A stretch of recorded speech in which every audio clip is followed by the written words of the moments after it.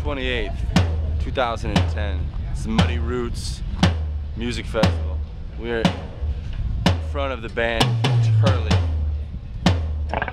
Is this the first time you documentary? This is the first official day of my shoot with Turley. What do you think the stripper cage was? For real? We'd be out getting ready for practice. It'd just be hot as hell, and you know, in the summer there in training camps, and every coach would say some shit about it's better in the real world, you know, better in the real world. Wait till you guys get out in the real world. I mean, the real world, shoot, you got sick days, you got you can be late, you know, you might get fired, you might not. NFL, you're late, you get fined thousands of dollars. You don't get sick days, you know. If you're sick, you better be really sick. And then they might just stick you in the closet, you know, while they're practicing, you know, or have you over on the side on the you know, Stairmaster or the bike sweating it out, you know. If you're really sick, they might send you home, but you better get your ass in there so that they can see that you're sick. You know, they got to make sure of that. And then being accountable, you know, being on time for meetings, being accountable on the field to your teammates, to your fellow workers.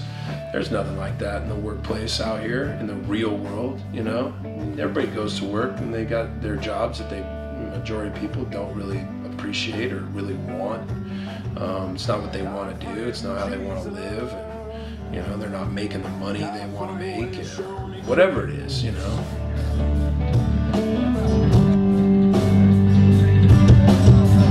Things happen for reasons, never seem to be quite fair. Once you left Kansas City, what was it like for you, say your first year out?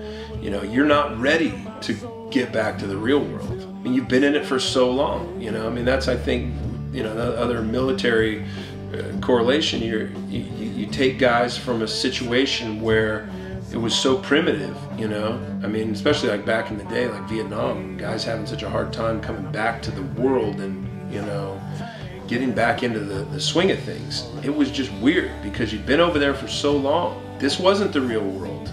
This was the world you didn't want to be in. And that's how I think it is for most football players. The real world is a world that we don't want to be in. I can't tell you how I feel.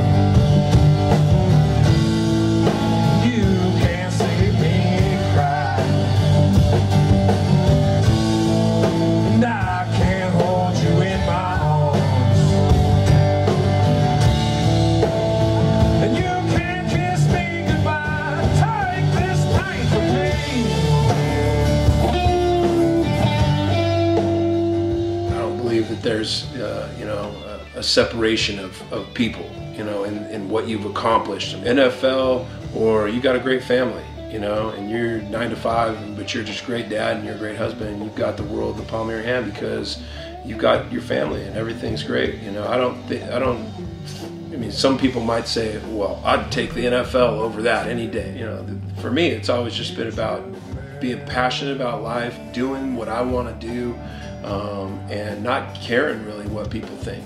I mean, as long, if I could just find something that I can do that I enjoy to take up my time, fuck you. Yeah, the real world's awesome.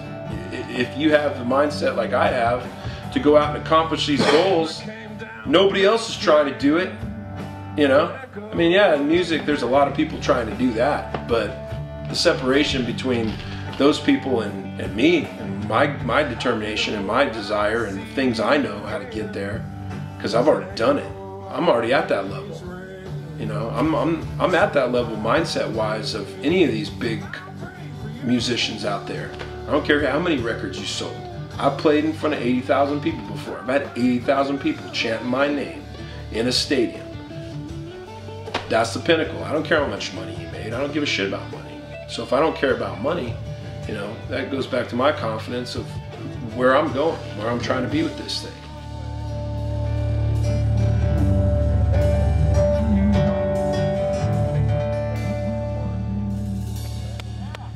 Love you, Eddie.